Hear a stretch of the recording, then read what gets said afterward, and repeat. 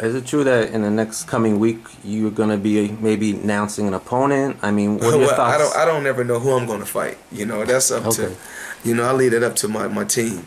You know, my team come up with the guy, and I go with the game plan. So you don't have any preference? You're not looking at the landscape? Um, Whoever it's going to be, I truly believe we're going to do good numbers. You know, because once it gets to this level, it's a business. They said that few people or a lot of people are pointing towards Amir Khan. I mean, what are your thoughts on him as a fighter? I think Amir Khan, I think he's a young, strong champion. Mm-hmm. You know, he's a young, strong champion. Now, I call all these guys champions. Not just, I call them champions because even when these guys get knocked down, they get back up and give it their best.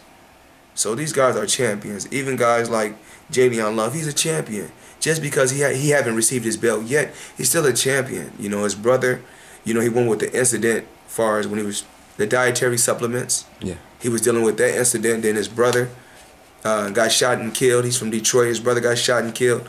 And he still was able to bounce back. And his mother was there. She was proud of him. So, like I said before, guys like this are champions. And to me, they're champions. Has Amir Khan gotten too much flack, criticism, just because he's lost? And are people too hard on fighters? I really don't know too much about Amir Khan, but okay. I do know every time out the guy comes and fights.